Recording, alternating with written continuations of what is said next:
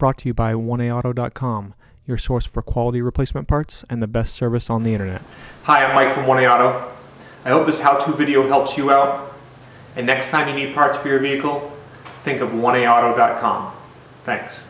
Okay, so let's turn my key on. So you can see my driver's side power window motor is not working.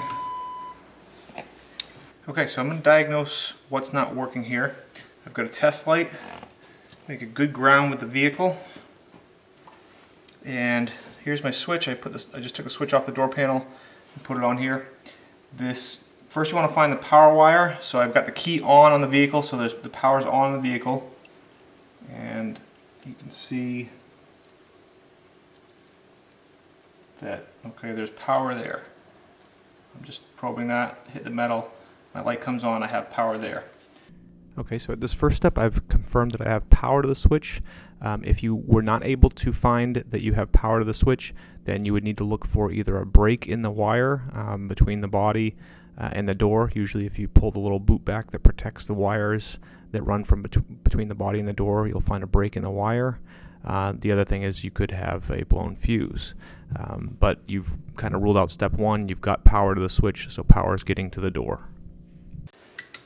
Okay, there's power going into the switch, but nothing's happening. Alright, so if I look here at my power window motor, I've got an orange with a white stripe, and I've got an orange with a green stripe. Coming out of the switch, orange, white stripe, orange, green stripe.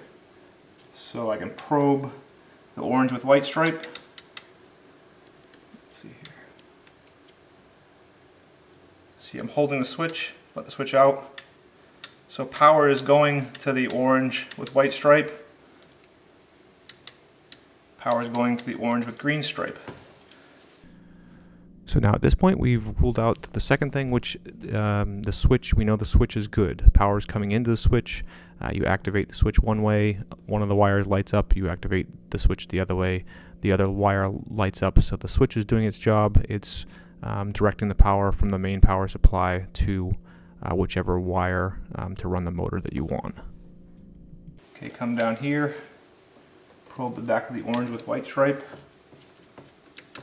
You can see power's going to the motor. Power's going to the motor.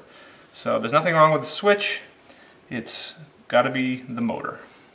Okay, so I was able to deduce that it was the motor because I know there's power going into the switch, I know there's power coming out of the switch, and I know there's no breaks in the wires between the switch and the motor. Because when I flick the switch, I'm able to light up the light at the connector at the motor. So it has to be the motor that's bad. Okay, we can confirm that pretty easily. We've got our new regulator with motor here from 1AAuto. We're going to press down on the tab here and disconnect. And then connect that right here. And you can hear very easily, as soon as we hit the switch, this motor is working. Thanks for tuning in. We hope this video helped you out. Next time you need parts for your car, please visit 1AAuto.com. Also check out our other helpful how-to as well as diagnosis videos.